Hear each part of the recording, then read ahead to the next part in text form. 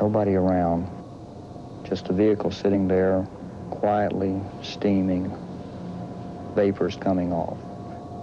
There's a guy to take you up in the elevator and a couple of fellows to put you in the vehicle and close the hatch. The voice communications become quite silent in the last minutes. You do hear the counting down to T equals 0. Seconds before that, though, you feel the ship move and the main engines come on. And you can feel the rumble. That seems a long, long way away, but you know it's just about, I guess, 100 feet below you. Of course, that's, I guess, about 1.25 million pounds of thrust when they light those 3 engines off. And of course, it shakes the orbiter, so the thing bends. You feel the orbiter flex one way and then back the other way. And as the rock relaxes and comes back, then there's a sound that is the sound of an explosion. And you get that kick in the pants when the solids light, and you're up and away in a big hurry.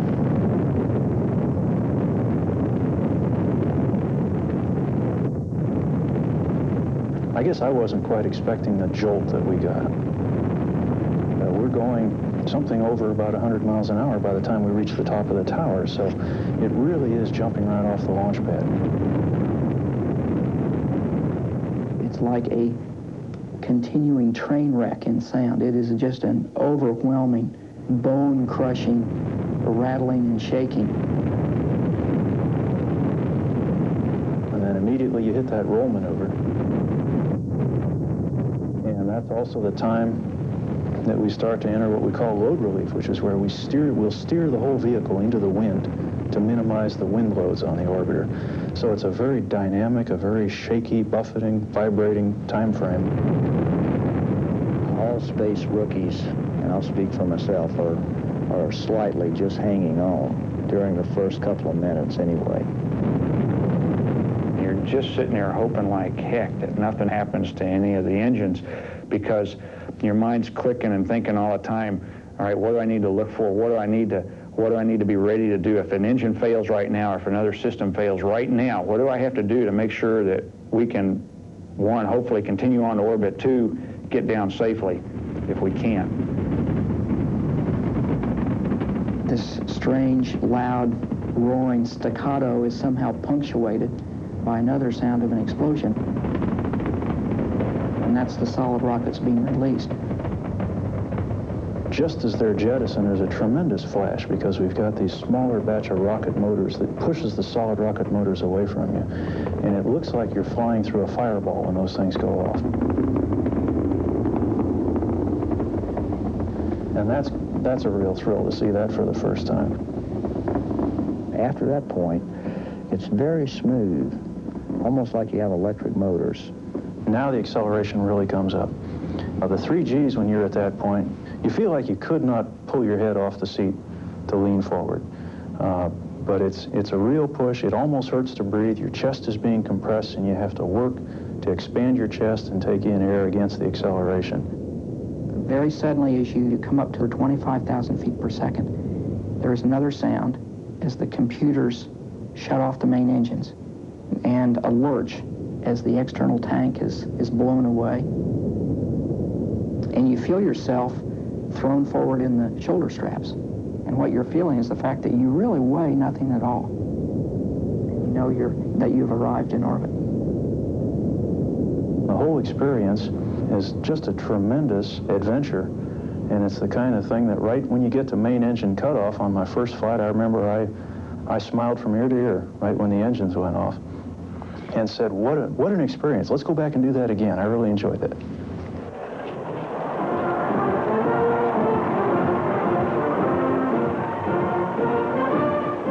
The Space Shuttle became a symbol of America. It represented the best of American ingenuity and bravado. We knew how to get to space safely and back, but we had built the most complicated piece of machinery in the world. Hundreds of critical functions had to work perfectly every time.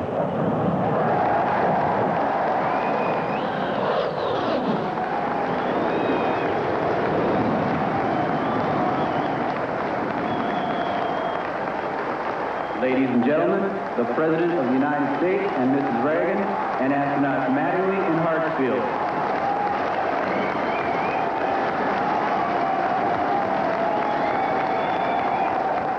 The fourth landing of the Columbia is the historical equivalent to the driving of the Golden Spike, which completed the first transcontinental railroad.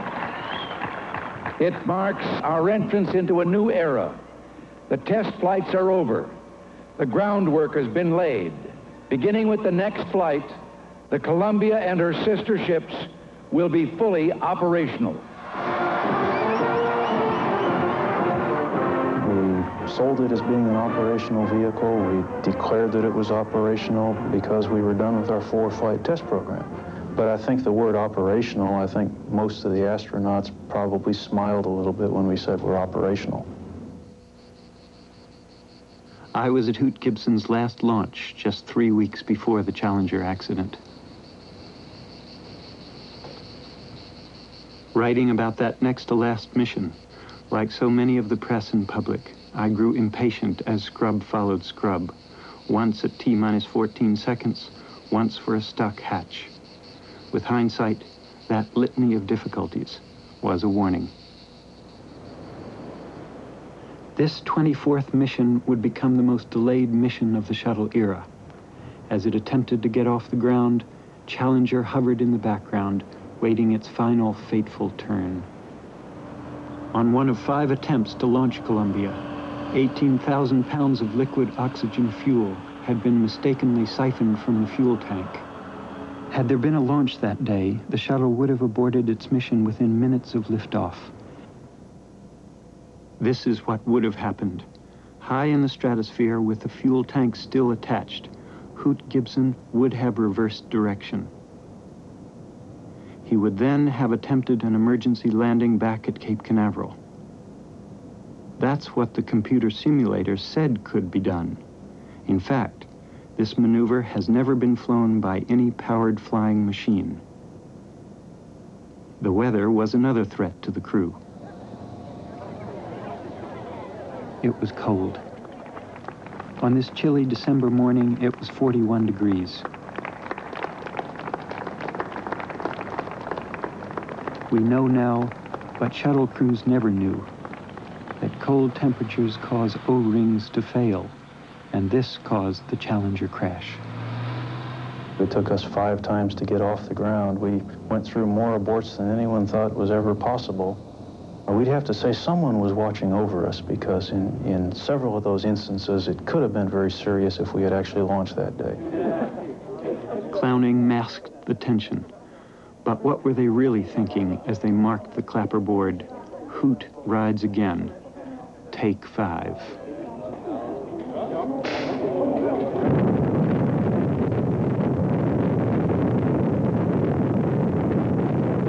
We had an indication that we had a very big helium leak in one of our tanks that supports one of the main engines.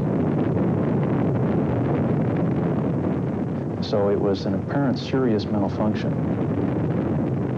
Helium is used in one of the turbo pumps, and it's used to purge a cavity that's between the hydrogen and the oxygen. If you lose that purge, you're going to blend those two together. And it can explode. And that it will explode. That's very definitely an explosion potential. We say that we're operational, but I keep looking back to a vehicle that we flew for years called the X-15. We made over 200 missions with the X-15. We never called that thing anything but an experimental rocket plane. In the era of routine spaceflight, the right stuff of the 1950s and 60s seemed like a thing of the past. Ready to launch now. That's a good light, that's a good light. You're running at 30%. 30%? There we go, Bob. Roger, you're going by Mud Lake. It looks like a landing at Mud Lake. Roger.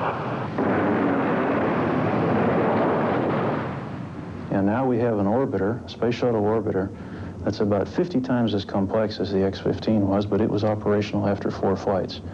And I think it just says, Jim, that we are operating a machine that by its very nature is going to be somewhat of an experimental device, somewhat of a research and development vehicle.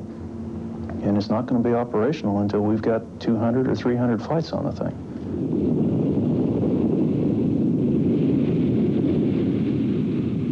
In 1963, NASA began uncertain experiments with so-called lifting bodies that could fly in space, glide to Earth, and land on an airstrip. Different designs were tested at Edwards Air Force Base with mixed results. Here, Maxime Faget, the legendary designer of the Mercury capsule, holds his early design for the Space Shuttle. The designs went through many incarnations. The engineers wanted a Cadillac. They got a Chevy. It would be reliable, but sometimes short on options. Risks were built in. The vehicle was a glider. Once it re-entered the Earth's atmosphere, it had one chance only to land somewhere.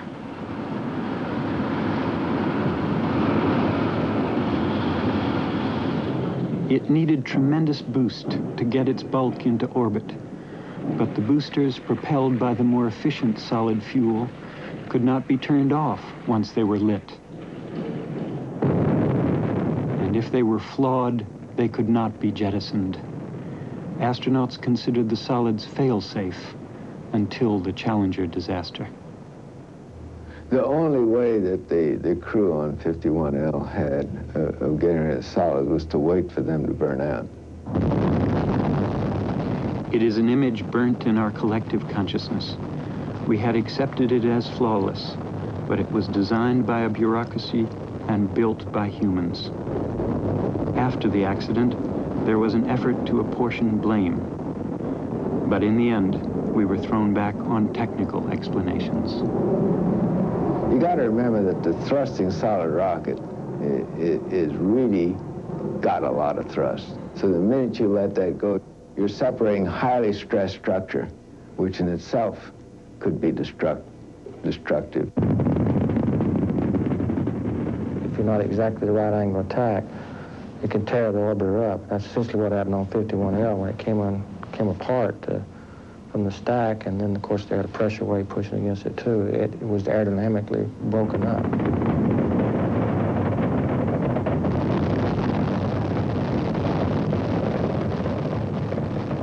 And the other thing is that you got a wild solid rocket the minute you separate it, because it's getting all its steering signals from an umbilical to the orbiter.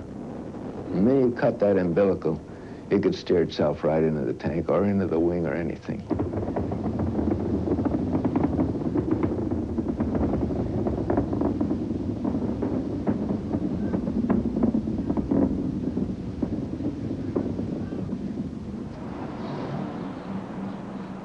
After the Challenger accident, I returned to the Johnson Space Center to find a very different place. Before the accident, I had been swept up by the giddy vitality of Johnson Space Center. Now I wondered what the recovery process would be like, and what its effect would be on those who had placed such ultimate faith in the system. I knew the reconstruction would be painful. I wanted to know how fundamental would be the overhaul. Prodded by the Rogers Commission, meetings on every aspect of the shuttle system are taking place. Today's meeting was to probe the agonizing topic of emergency escape. The study was to include egress and escape, and we set some constraints for ourselves in that we considered from on the pad to orbit and then from orbit to landing. Now, we have not taken on orbital rescue. Engineers and managers reevaluated the risks they had accepted and balanced them against the gains they had sometimes overestimated. And we think that's with those aft attacks. Here they reconsidered yet again whether it had been a mistake to have no escape system for the shuttle crew. We decided to take on existing... It is not an easy question. In the enterprise of space, there is no such a thing as perfect safety.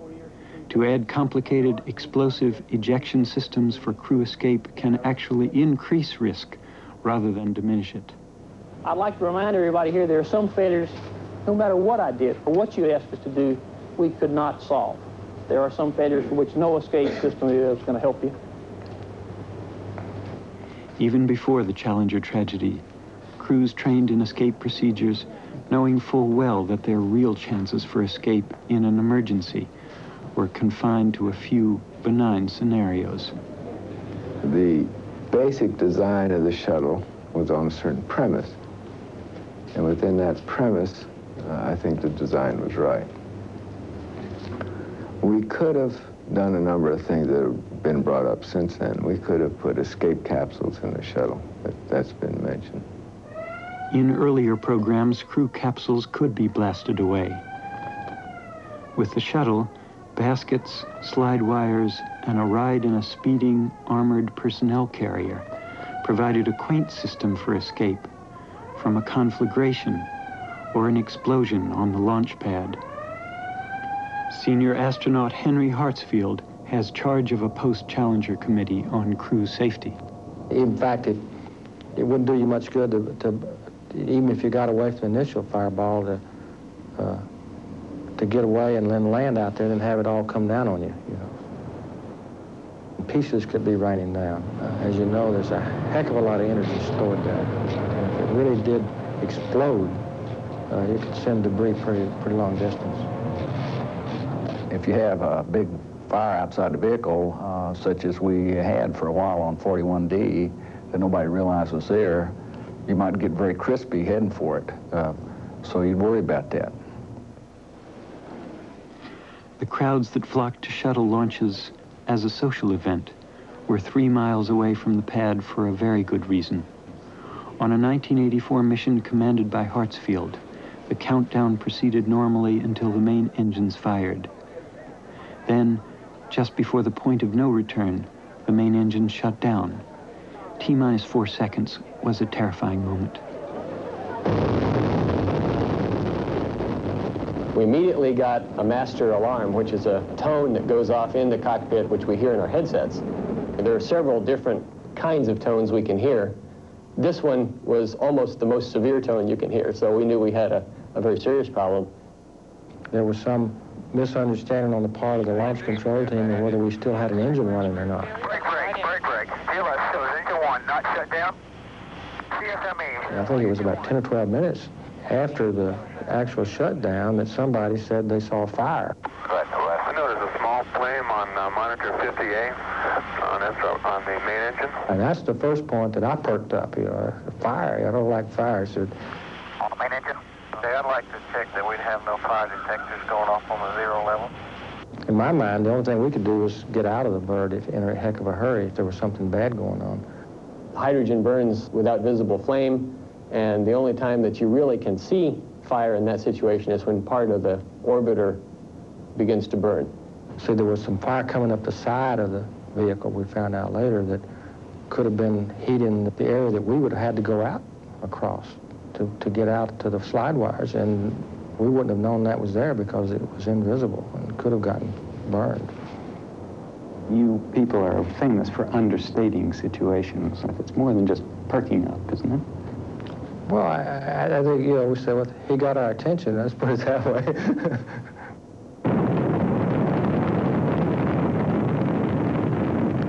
The first 4 flights of the shuttle did have ejection seats, but successful ejection was only possible close to the ground at a slow speed and not available for the mid-deck passengers who were added later. There were some parts that we were very much concerned ejecting in first stage because you would go through the plume of the solid rocket motor. And of course, all the metallic particles in that plume would probably eat you up, eat the suit up and the chute or anything else you had. The ejection seats provided only escape for the pilot and the commander. 2 out of the 6 or 7 crew members you may have. Furthermore, they represent a great deal of weight.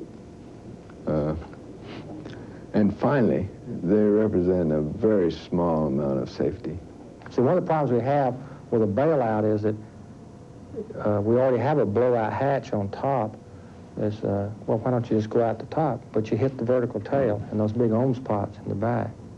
And if you blow the side hatch and go out, you hit the wing. Or if you make it over the top of the wing, then you hit the home spot. We flew in a few missions where we had the ejection seats still in there, where 2 people had ejection seats and 2 did not. And the ejection seats were disarmed. Wouldn't it make you nervous to go on an airliner and the pilot and the co-pilot walk down the aisle with a parachute on, you know? I think that would bother you. It would bother me. I think everybody ought to have a chance to get out of the vehicle. If you're going to provide an escape means, then you need to provide it for everybody. With no effective means of escape, the safety of the crews depends upon the sharp response of the spacecraft pilots. Half of the 80-member corps is made up of pilot astronauts. NASA provides T-38 trainers to them to keep their flying edge. I was interested in what happened to a man like Rick Houck, whom I knew in high school. Commander Houck, Navy carrier pilot, Vietnam veteran, test pilot, has flown 2 missions, and he was scheduled to fly the Challenger on its next flight after 51L. What does a man do who's been trained to a fine edge and then suddenly must wait 2 years to fly again? In NASA's downtime, Commander Houck had to take a desk job in Washington. But he also worried about keeping his place in line to fly one of the early missions, once shuttle flights begin again.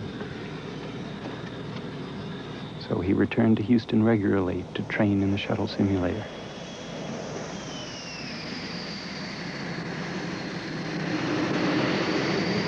Booster, engines. 3 ready. Max, APUs. The simulator receives its crews in shifts, as if there were still a space flight every 6 weeks. It reproduces the cockpit of the shuttle exactly, as far away the system that encases the cockpit is re-examined item by critical item. Houston, contact. You call us Columbia? Discovery. Roger, loud and clear, House. Clear. Liftoff. Right trim switch to inhibit, please. Liftoff confirmed. Roll program. 3 at 104. LVLH. Roll. Those winds are bumping us around a little bit. Okay, Houston, IMU-2 and accelerometer number 2 is showing down. Mission control guides the simulation as if it were a real mission. What you hear in the headsets is a full dress rehearsal for potential catastrophes. We picked up a leak in APU number 2. It's pretty big. Throttle up, 104. Capcom, go at throttle up. Discovery, Houston, go at throttle up. Roger, go at throttle up. Looks like the engine went down. Push the button. Left engine out, booster. Looks like the engine's down. They need to push the button. Check confirming cues. Push the button. Item 2. We got an abort light. Did you copy aboard RTLS? Of course, we don't expect to see failures in the first place, but some of our simulations are failures piled upon failures. We just got a red light on the center engine. The lights are flashing. This electrical system's down. The hydraulic system's quit. The computers have, one of them has quit. Houston, we just got a red light on the center engine, although everything else looks nominal. But the important thing there is that just like everything else, you want to ensure that you have you've trained to a level much higher than you could ever expect to have to exercise in a real flight. Eugene Kranz is another fabled figure in NASA. He was a flight director for the moon landings and a pivotal person in the return of the crippled Apollo 13. Now he heads flight control operations. The training process is such that you really do not truly feel or experience emotion because you are expected to act, lead a team, and move on. The core of the training process is what we call our simulation supervisor. The SimSoup devises the MALs, malfunctions, and the NITs, nitpicks, and piles them one upon another in split-second time. In their scripts, MALs and NITs can very well disguise the major malfunction. They're a special breed with an odd sense of humor. That's true. A SimSoup generally works a lot with Murphy's Law. Anything that could go wrong will go wrong, and that's generally what we cause to happen.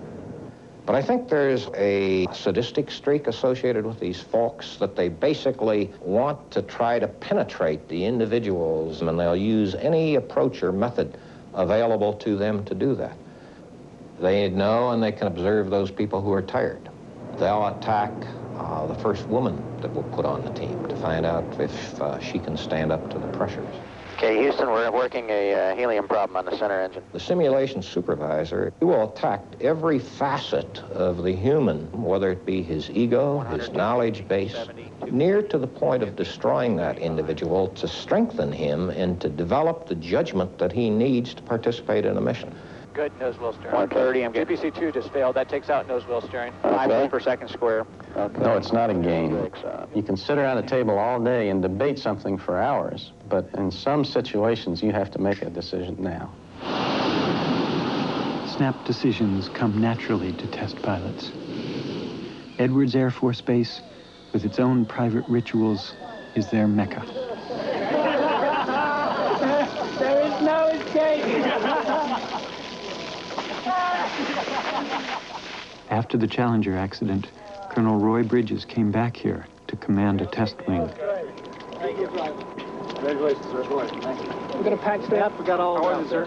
I honestly have forgotten all about it. Like all shuttle pilots, he was a military test pilot before he went to NASA to ride the stack. It's a great machine. You guys have done well over the years. That thing is a real joy to fly. A little faster than 18. It was on this training ground for the legendary Right Stuff that Bridges first learned to live on the edge of the envelope. He makes a science of keeping emotion out of the business. Ceremonial toast. Certainly. Certainly. The Eagle drivers, past, present, and future. He talks coldly of risk assessment and hazard analysis. Most all the astronauts were once test pilots, so we all come from pretty much a common pool, and we tend to do similar things, whether we're here or whether we're at NASA. As test pilots, we try to find every way possible to cut down on the risk. And we try to have several options for all the unknowns. There is quite a bit of similarity in how we approach a risky business. Roy Bridges would need all his professional cool when he piloted 51F, the 19th shuttle mission. The mission 51F read like one of the worst SimSoup scripts. The liftoff and the separation of the solids were normal. 5 minutes into the flight, just after the routine call of press to ATO, one of the 3 orbiter main engines abruptly shut down. Stand by for press to ATO. Challenger, Houston, Mark, press to ATO. Roger, press to ATO. I was just starting to feel comfortable after the press to ATO call, and I have a lot of switches overhead that I need to see if I can reach and see under higher G conditions, and I was just starting to conduct a little evaluation, looking up at the overhead panels and reaching, and then the incident happened. And I feel a decrease in the acceleration. My eyes went immediately to the engine instrumentation, and I saw that we'd lost the center engine. Of course, the master alarm came on, and then you fall back on your training. We've had lost many engines and simulators, and so now you just do the switch throws and the things that you've always trained to do. Lead copy, stand by. Flight Fido, abort ATO. Abort ATO. Challenger, Houston, abort ATO. Abort to orbit was the call. Continue to press uphill. But seconds later, a sensor indicated a second engine overheating. Normally, the engine would automatically shut down, lest it explode. Only one engine would never get the shuttle into orbit, and it would have to attempt an emergency landing at night, somewhere in Africa or the Mediterranean. But was the sensor faulty? Flight controller Jenny Howard had seconds to decide. Her call was inhibit the limits, override the sensor. Unknown to us, on the ground, they saw an engine sensor fail in one of the remaining engines. And Jenny Howard, who was making that call that day, recognized that it was definitely a sensor failure and recognized the danger to us if we lost that engine in that mode, and very courageously and correctly made the call to the flight director to have us inhibit those limits. Attempted to go inhibited. I know we're single engine capability. Are we past town, Fido? Yes, we are, Flight. Limits to inhibit. Challenger, Houston, main engine limits to inhibit. Now this was obviously called to prevent us from losing another engine. We'll keep a good close eye on it. Okay, which deuces are you having trouble with? It's the fuel turbine tent. That's what shut down the center. We've lost another one on the right engine. The A sensor's looking good. Now this call has never been made before and is rarely exercised in simulations. So it was obvious to us that there were some things going on with the other engines was not good. And I will always be in her debt for doing that, as will the rest of the crew. All of us, I think, that have flown breathed a sigh of relief once we reached main engine cutoff, because now, from then on, in our minds, it's downhill. It's a piece of cake.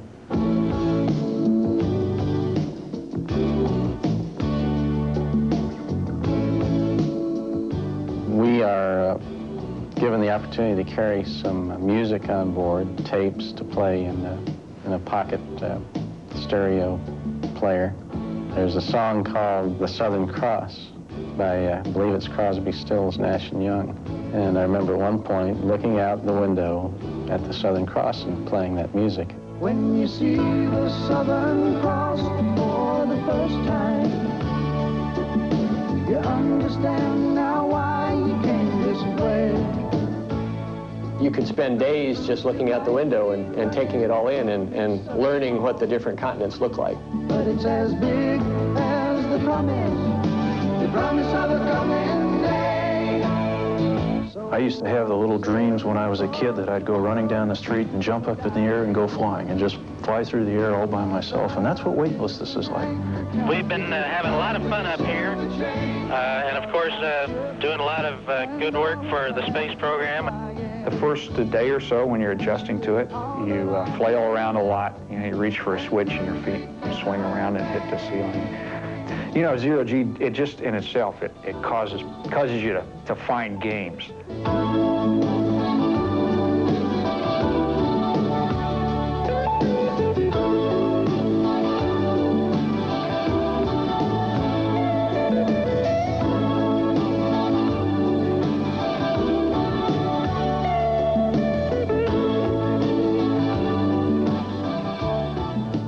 I would be up on a flight deck working like a good pilot, right? And I would hear these guys laughing and roaring downstairs, and I'd say, well, I wonder what's going on. Well, I finally went down, and there they were doing this precision drill team stuff, and it was fantastic.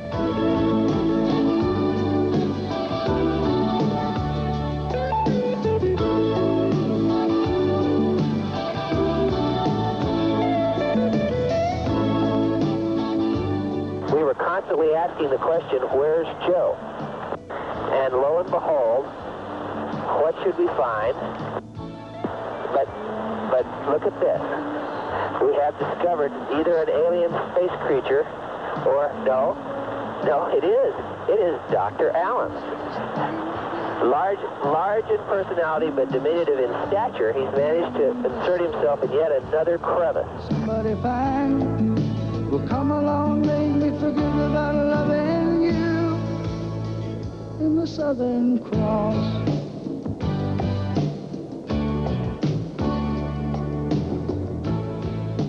In zero gravity, the ultimate experience is the spacewalk. Before Challenger, it was easy to ignore the peril to an astronaut like Joe Allen. We saw only the romance in it. Putting on a spacesuit always reminded me of the activity that a 4-year-old youngster is put through when his mother or father dresses that youngster in a very heavy snowsuit. Your mother doesn't bundle you up, but your shipmates do, put you in the spacesuits, and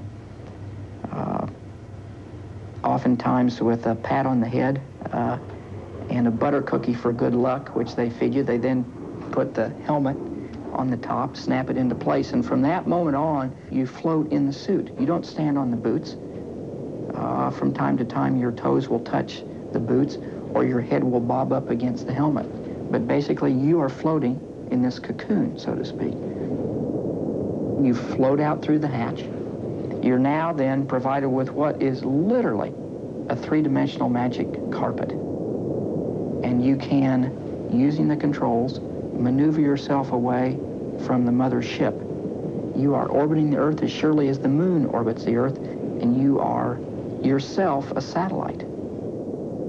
There was always the danger that a faulty jet in the backpack would spin the spacewalker uncontrollably into the void of space. It all came to seem so routine, but it never was. Launching commercial satellites from the shuttle was meant to defray the cost of operation. After the Challenger accident, President Reagan has decided that the deployment of commercial satellites is no longer worth the risk. They're orbiting bombs when we carry them up in the payload bay. They have volatile fuels, they have electrical power systems, but they're designed to have all kinds of safety features within them. You're working in an area that has a potential for some type of explosion. 5 times in the first 24 flights, the shuttle executed a rendezvous with broken satellites in orbit. I had always thought that rendezvous was a delicate but straightforward dance between the orbiter, the satellite, and the computer. But commanders knew that the hydrazine fuel in the satellites made them giant firecrackers. The problem is the hydrazine is a very deadly substance. You know, in its gaseous form or its liquid form, that it can, and when it turns to gas, it can kill you. So we were concerned more about somehow or another the EVA crew members being exposed to the hydrazine that would have caused them a health problem. If the EVA astronauts, the spacewalkers, were contaminated with gaseous hydrazine, they could poison the whole crew. If they got it on the suit and then had to come back into the space shuttle, we had to deal with the hydrazine that might be on our spacesuit, because a spacesuit, eventually that air comes back into the shuttle. The achievement of this crew in November 1984 put them on the cover of Time magazine. Commanded by Rick Houck and piloted by Dave Walker, the mission recaptured 2 malfunctioning satellites, replaced them in the hold, and returned them to Earth. Discovery, Houston. Go ahead. We'd like you to give us... Bringing the satellites back into the payload bay was full of uncertainty.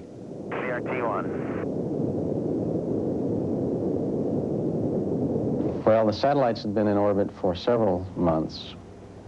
On board, they had some fuel, hydrazine. There was the potential that a freeze-thaw cycle could have ruptured some piping with this hydrazine in it. If this had occurred and we brought the satellites back to Earth, there was a potential for spilling some of that hydrazine inside the payload bay of the shuttle on re-entry. There could have been a fire in the payload bay. After ascent, re-entry and landing are the most dangerous time of spaceflight. After closing payload doors, small jets are fired to slow the orbiter down. At precisely this time, on his second shuttle flight, Commander John Young heard a loud bang and a sickening thud, which he compared to a sledgehammer hitting the underside of a table. I can't tell you how nervous I was. It was really a pretty grim time. We'd been running on this one computer that failed a whole mission for 10 days, and it worked like a champ, and then all of a sudden it quit. And so here we bring this other computer up, go a little further along, and fire its thruster, and it quits. And we were starting to roll and yaw very rapidly. What you think about is getting some control on the vehicle so that you don't build up in too rapid acceleration. Well, this is free drift now we're talking about. What are the dangers of extended free drift? Extended free drift with a thruster going, effectively a small thruster going on you, would spin you up as fast as till the vehicle came apart if you stayed there long enough. Spin you up into outer space? No, just around and around and around. I see. Yeah. Traveling 65 miles high and 24 times the speed of sound, the craft slows down with a series of roll reversals. It really begins a half an Earth away from where it ends. In other words, if we're going to land in California, we start re-entry someplace over the Indian Ocean. We start it by burning an engine. You feel yourself begin once again to weigh a few ounces, and the instruments in the ship that record the G levels begin to quiver ever so slightly. As the spacecraft enters the Earth's heavier atmosphere, it encounters unimaginable temperatures. The actual shock wave off the nose sticks out that far in front of the nose, and then it's about 4 or 5 inches wide. And outside of that is 4,000 degrees. It's pitch black outside, but little by little you notice that there's a faint glow. Light being inside a neon tube. A curious pulsing flame as the plasma sheath envelops the orbiter, creates a mesmerizing dancing core. It is a phenomenon that physicists do not completely understand.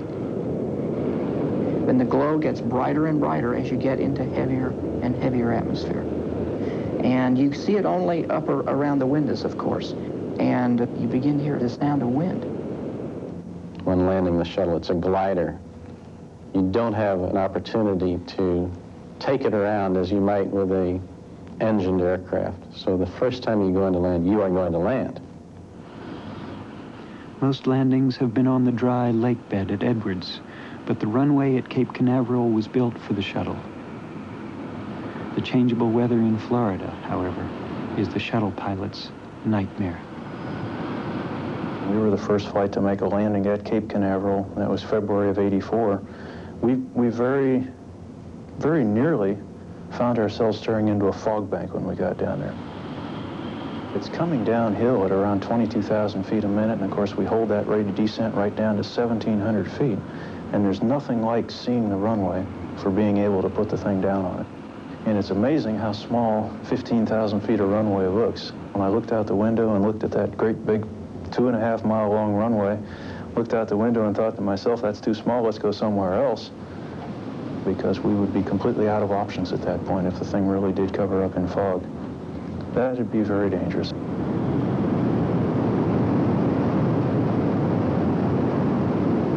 And when we actually came down and landed, I'm sure you probably remember all the fog streaming off our wingtips, and anytime we moved the elevons, you could see the fog behind the shuttle.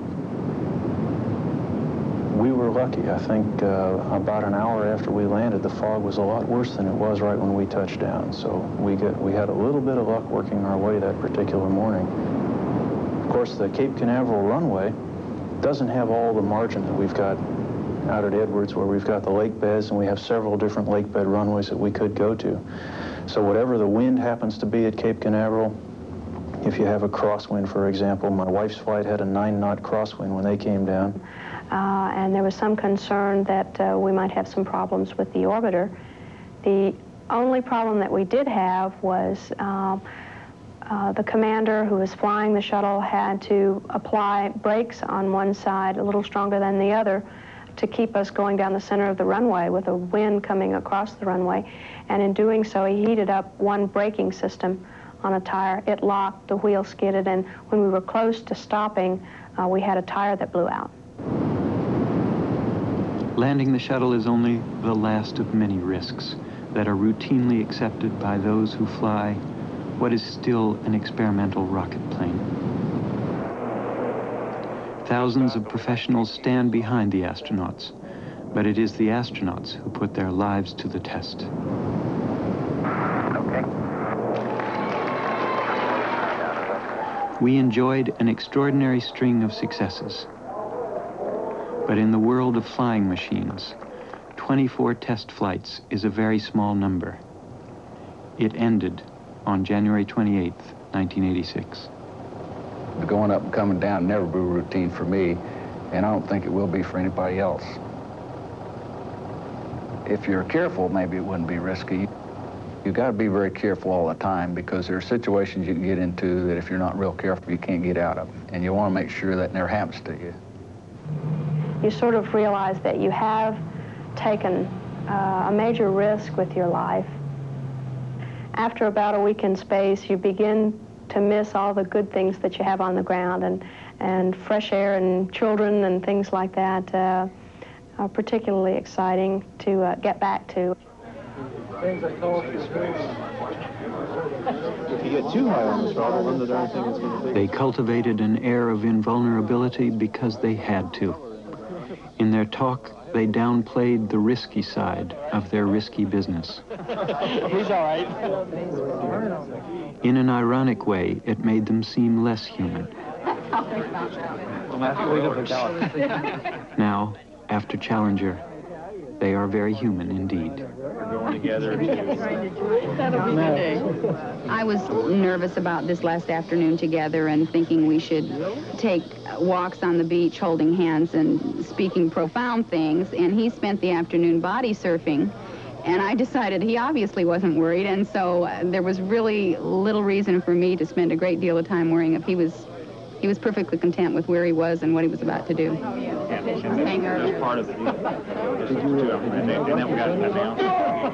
I never did get used to the fact that Joe was in this high-risk business.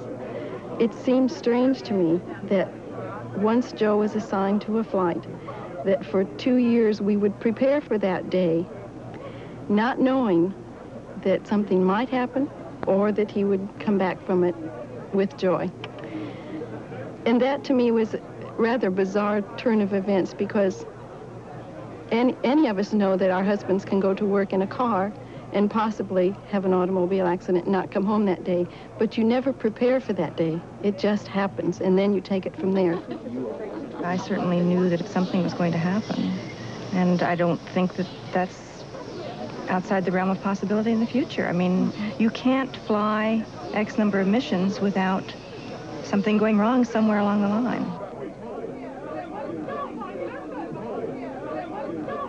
It's 3 hours in holding. Here we see the 51L crew enjoying breakfast. I think typical of every pilot who flies, they always believe that they'll never be involved in the accident, and if they do, through some miracle, they're going to survive, but they don't dwell on it. I think every individual who flies recognizes the risks involved in flight, and they accept those risks. Big smiles today, confidently getting into the van. As they walked out to the pad, they were cheerful, they were exuberant, they were ready to go, they were well prepared. They had the exhilaration of liftoff, the initial powered flight, and that's how I remember this crew. We have main engine start. 4, 3, 2, 1, and liftoff. Liftoff of the 25th Space Shuttle. Liftoff confirmed. Liftoff. Houston Challenger, roll program. Roger, roll, Challenger. Good roll, Mike. Raj, good roll. Velocity 2,257 feet per second. Altitude 4.3 nautical miles. Downrange distance 3 nautical miles. Challenger, go at throttle up. Challenger, go at throttle up.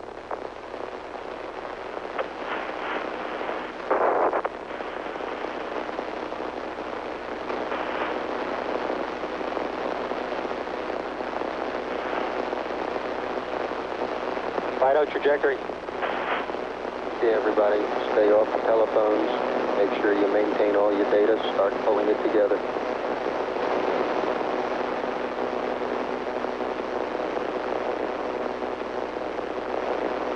JC, we've had negative contact, lost downlink. Flight Fido. Go ahead. RSO reports vehicle exploded. Copy. Don't reconfigure your console. Take hard copies of all your displays. Make sure you protect any data source you have. 1 year later, they are still trying to come to terms with the tragedy. But they will move on. The next flight is February 1988.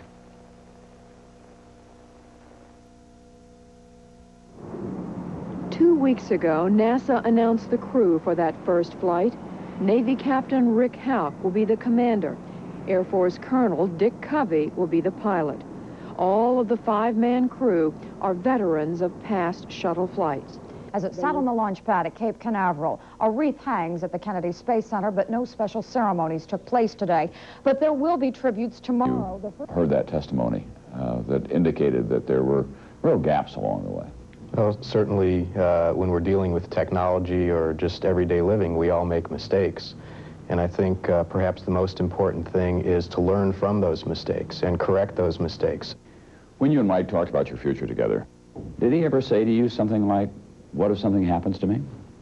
Well, he always felt, I know years ago he told me he was going to be a test pilot and he was going to be a jet pilot and probably an astronaut.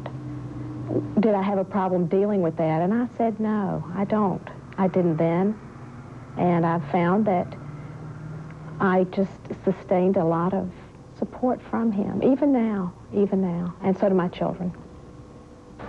Sometimes when we reach for the stars, we fall short, but we must pick ourselves up again and press on, despite the pain.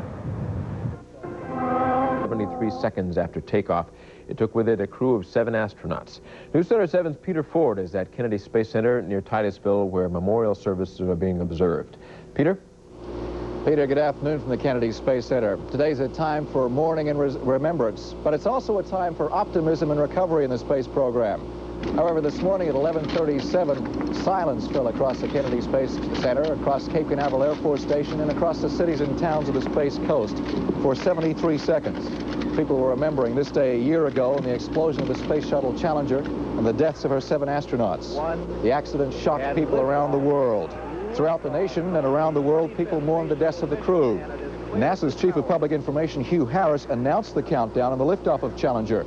73 seconds later, the spaceship exploded. You know, I just could not believe what we were seeing. All of us who saw it, you know, knew what had happened. We didn't know how it had happened, but we knew that the vehicle had been lost.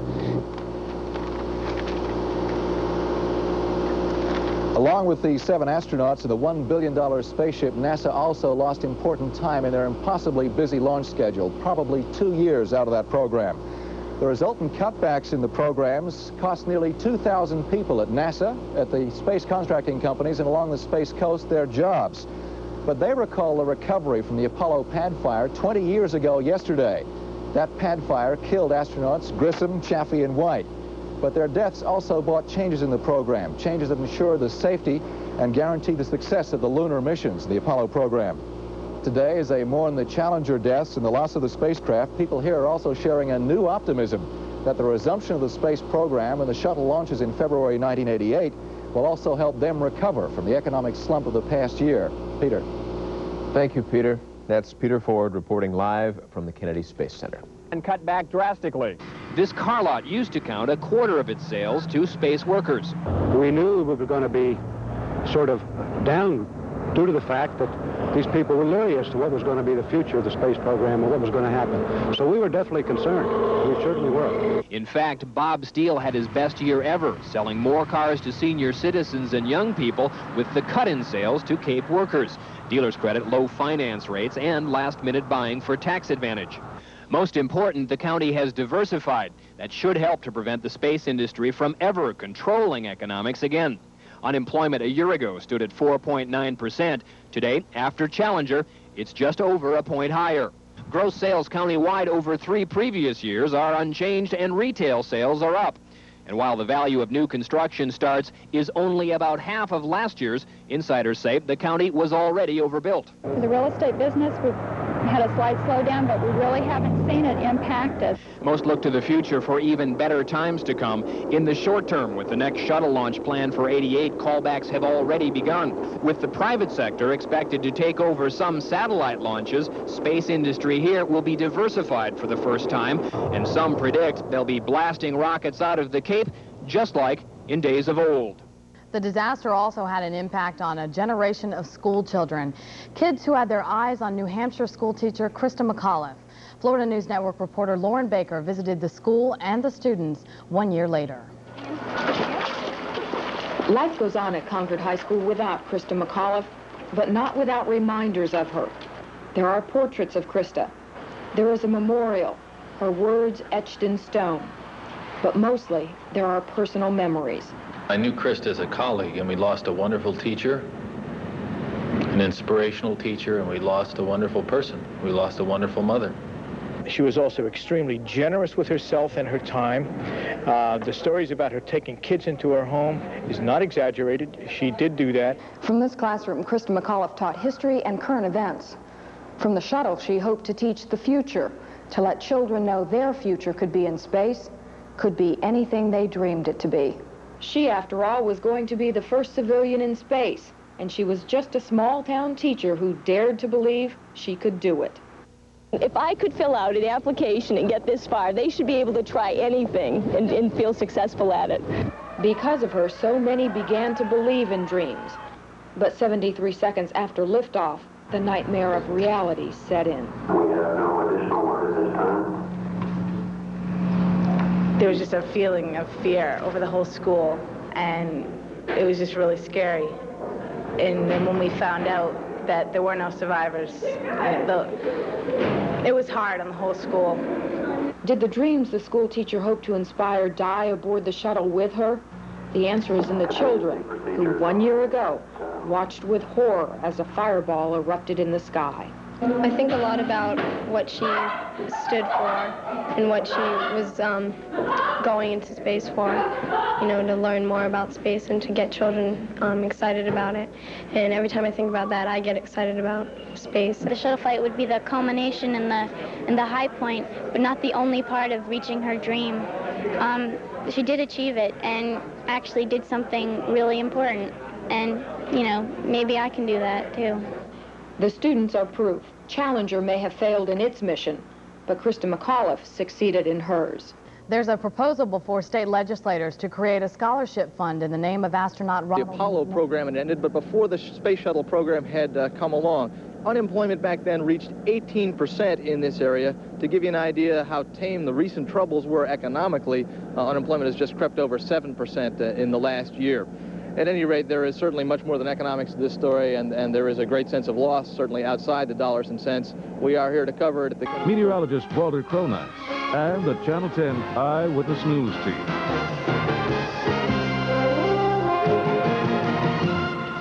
Good afternoon. Michelle is on special assignment today. Jerry Levine is joining us.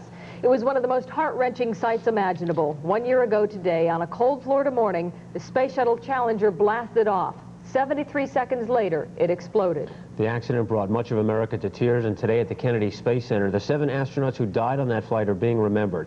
Eyewitness News reporter Peggy Lewis is at the Cape with a live report via NewsSat 10. Peggy? Jerry, Tana, it's been a year of mourning here at the Space Coast. Communities all around the Kennedy Space Center are having tributes and memorial services. This community is very closely tied to the space program. Mostly everyone works for NASA or space-related industries, and it's been a very difficult year. 2,500 people were laid off, but today they pause to remember.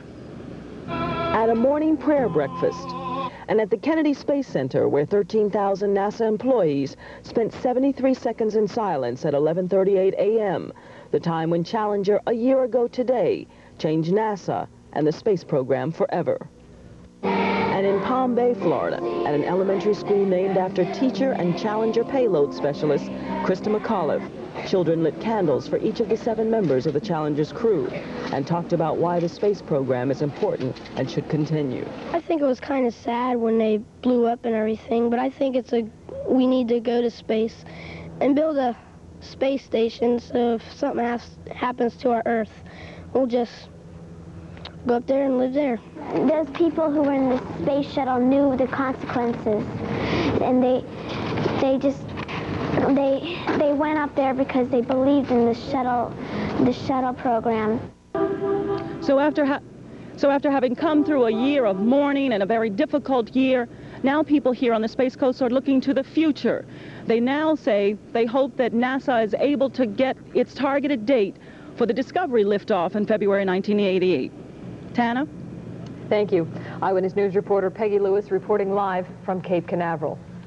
It's been a very difficult year for the families of the Challenger astronauts, but the tragedy has not dampened their support of the space program. Good Morning America's Steve Fox talked with the relatives of 5 astronauts.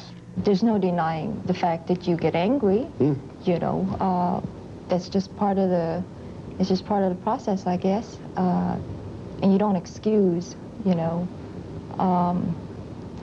errors that might be made or negligence. But it's not a sense of severing, you know, your bonding with an organization that also gave your spouse a chance to do everything, a chance to do as much as he wanted to do in life. They talk about astronauts having the right stuff, but it seems to many people that the tough job is being the astronaut's family, trying to be ready for the worst. Can you prepare for that kind of a job? We all prepare ourselves for a flight. There's some anxiety. There is a feeling of this space shuttle gets off the ground with 6.5 million pounds of thrust. That means 1,000 times as much thrust as a normal airplane they fly. Surely we should be allowed 1,000 times as much anxiety. But the idea that many of us have is that they are the pioneers for our nation. As there are pioneers in many fields, folding back the new frontier. You have to be big enough to realize the cause that's greater than self. What we have to do as family members is to encourage those people to do what they're good at, what they enjoy doing, and what's good for our country. And if that job happens to have risks involved with it, whether it be an astronaut or a policeman or anything else, then you just accept those risks naturally. A lot of people around the country want to know how you are doing. If people wonder, are you okay? You can say, yeah, we're okay. We're working on it every day, every minute. We're going to press on. Believe me, Mike Smith would have not given up, nor would have Elle or Judy or Dick or Ron or Greg or Krista. They would have not given up, and we are not going to let them down. That's right. Today, many of the astronauts' families are in Washington for a private memorial at Arlington National Cemetery. We'll have complete coverage on the shuttle and the space program beginning on Eyewitness News at 5 o'clock. Tana? In Washington. Well, as the country remembers the Challenger tragedy, one small city is feeling the aftermath of the accident in a different way. As Taylor Henry reports, the people of Lompoc, California are hard-pressed by government cutbacks in the shuttle program. The road signs point to Lompoc, a city of 30,000 in this valley known for its flowers. A year ago, this city was ringing in a new era of the space age, preparing for the nation's first scheduled shuttle launch at nearby Vandenberg Air Force Base. Property values soared up to 10% a year as new homes were built for employees of industries supporting the military shuttle program. The number of hotel rooms was increasing nearly 5-fold. Suddenly, Lompoc's high spirits disintegrated with the Shuttle Challenger. The plan to launch a shuttle from Vandenberg was pushed back more than 5 years, and hundreds of former civilian aerospace workers were laid off. Some of them, including John DiMatteo, is still unemployed. It gets tiring looking through the paper, looking for work. According to current plans, if a shuttle is ever launched on the West Coast, it won't be before 1992. That's so far off that the shuttle is no longer top priority here at Vandenberg, where Air Force personnel have shifted their attention to more pressing matters, such as the Titan missile program. Today, there are more than 1,200 hotel rooms in Lompoc Valley, but as few as 1 in 3 is occupied. So far, one hotel has gone out of business, and others are barely hanging on. By having this many hotels, it has taken away from business from all of us. Housing starts are down 25%, according to real estate broker Bob McCarthy. Well, it's caused a lot of houses to come on the market. It's caused quite a few vacancies in apartment buildings and so forth. And several hundred more layoffs are expected before the end of the year, as Lompoc attempts to cope. All across the nation are remembering the heroic crew of the Space Shuttle Challenger. It was 1 year ago today, just 73 seconds into its launch, Challenger exploded, killing all 7 crew members. January 28, 1986, the darkest day in U.S. space history. The Challenger exploded at 11:38 a.m., and today, at precisely the same time, NASA workers honored their brave colleagues by observing 73 seconds of silence. To learn the lesson. This afternoon, President Reagan addressed NASA employees from the Oval Office. Self-examination of NASA. And in other news tonight, cold weather at the Cape last night brought back bad memories of NASA's decision to launch Challenger last year despite the freezing temperatures. Program that won't see another manned space flight for at least another year.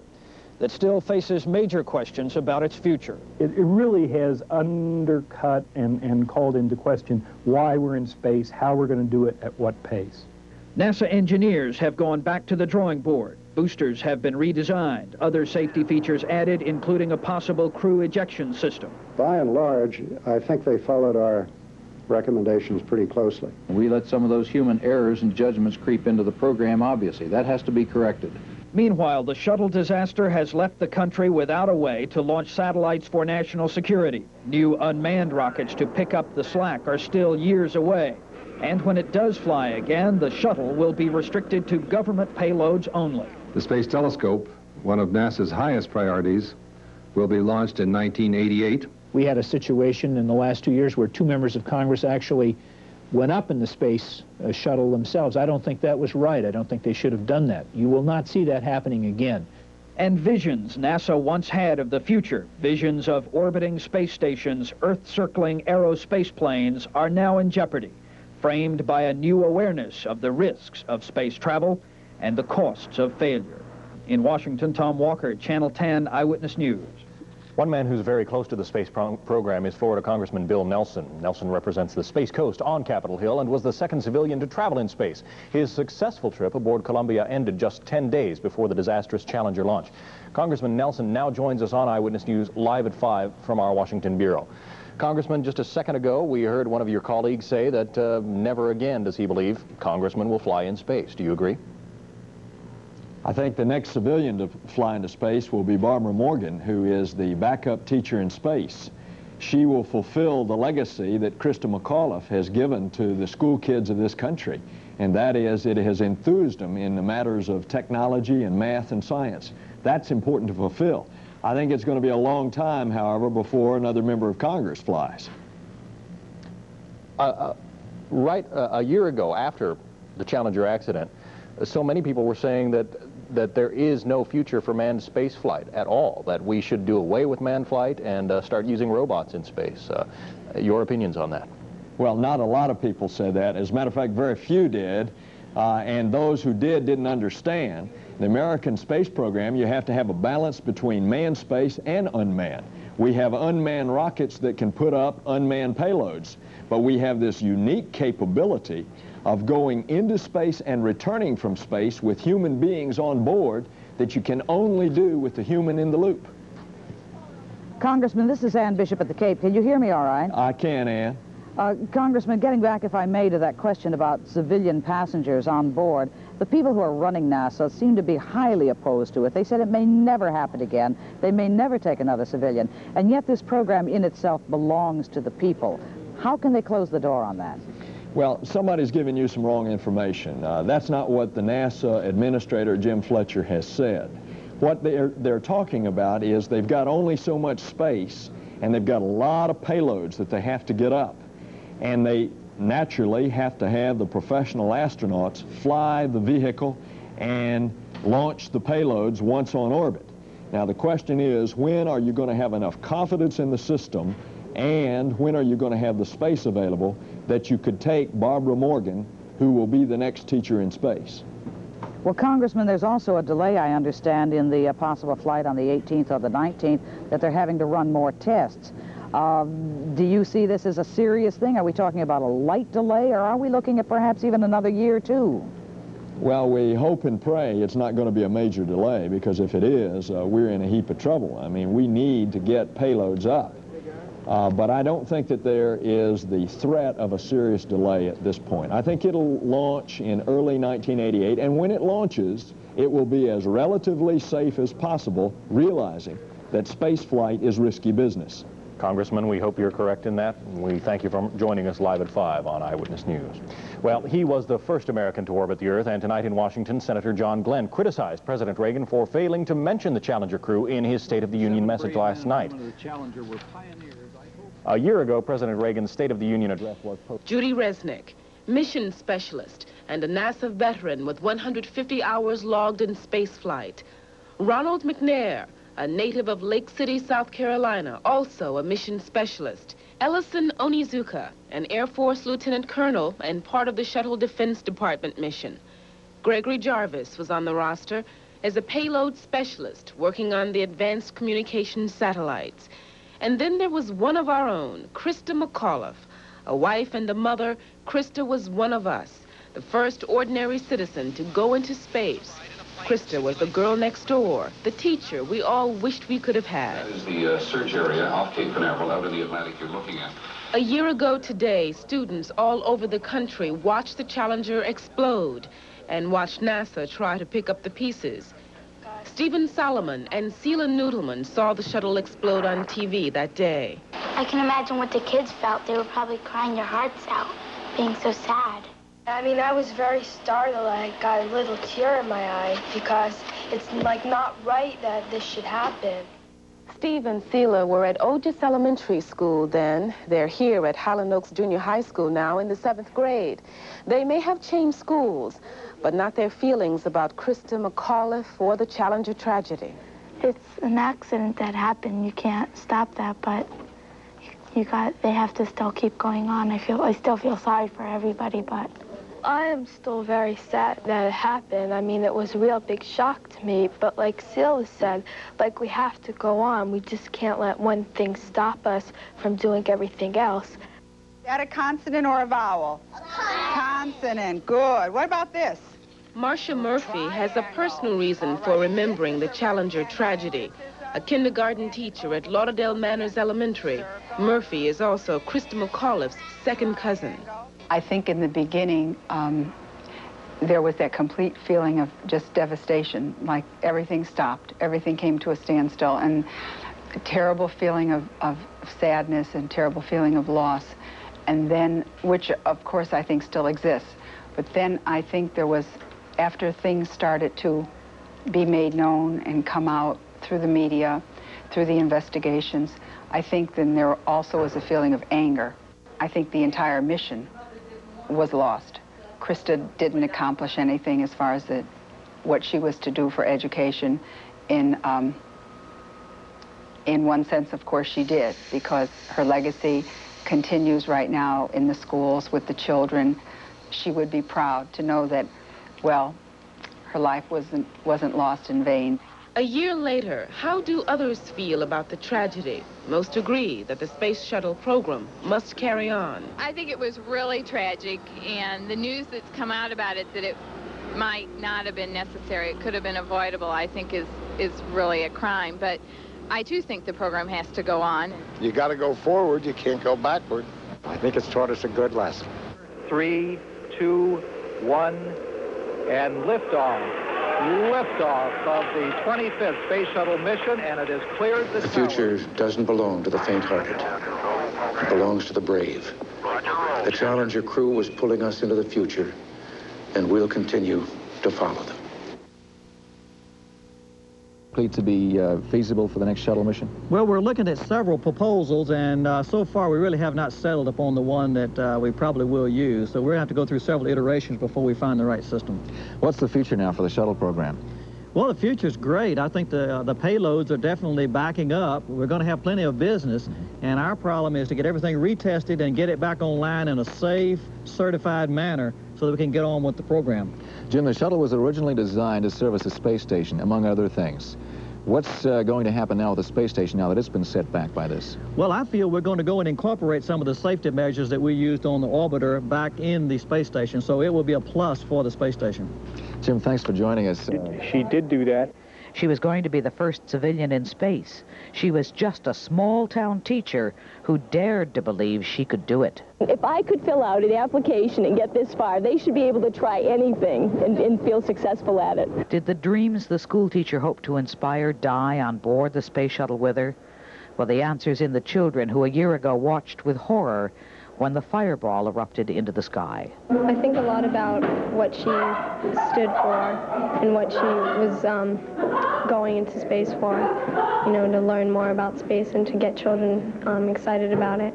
And every time I think about that, I get excited about space. The shuttle flight would be the culmination and the high point, but not the only part of reaching her dream. She did achieve it and actually did something really important. And, you know, maybe I can do that, too. Her inspiration does live on. Many of us are still following Krista's dream, her belief that each of us can accomplish whatever that we're determined that we want to accomplish. We're going to have more from the Cape coming up on Eyewitness News at 5:30 and 6. John? Thank you, Ann. And that does it for us. Michelle Gillen and Art Carlson are up next for Eyewitness News at 5:30. I'm Linda Patillo in Challenger Remembered, with reports from Cape Canaveral, the Marshall Space Center, and from across Florida. To search for reasons why. Courage as they chased our dream to the heavens through the sky.